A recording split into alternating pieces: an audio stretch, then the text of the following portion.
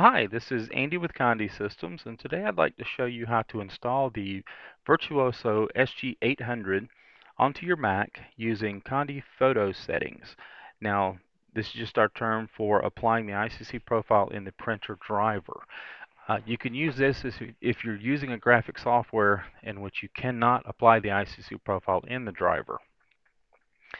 The first thing we need to do is install the driver and the ICC profile. You want to insert the thumb drive that came with your printer into your computer. And once you're there, we're going to go to the SG800 folder. I'm going to do the ICC profile first. You simply go to the ICC profile folder, select this. We're going to select edit and copy. And then I'm click on go to folder, type in a single forward slash and hit go.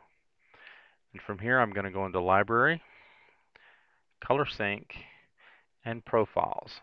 And once I'm here, I'm going to select edit and paste item.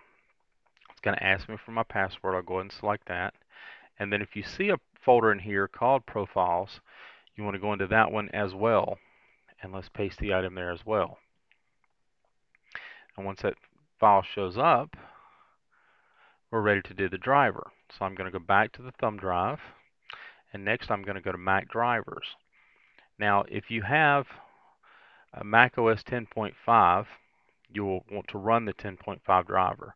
If it's 10.6 or later, all the way to 10.8, you want to run this second file, the one that says 10.6 to 10.8. And actually, it will go all the way to 10.10. So don't let this 10.8 fool you. It actually goes later. We're going to run the driver file,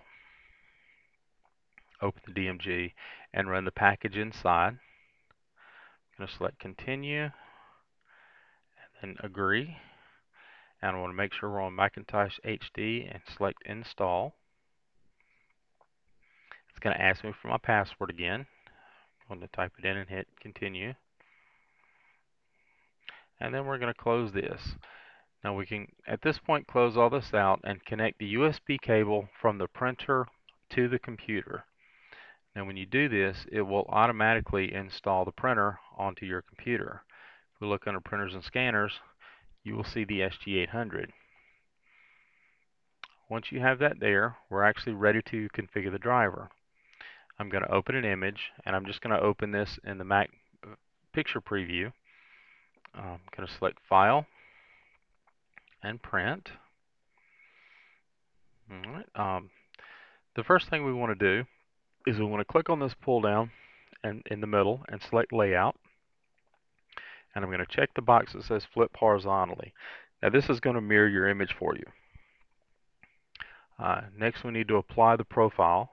So I'm going to change Layout to Color Matching. I'm going to select Color Sync. I'm going to click on the Profiles pull down and select Other Profiles. And then I'm going to look through this folder for the SG800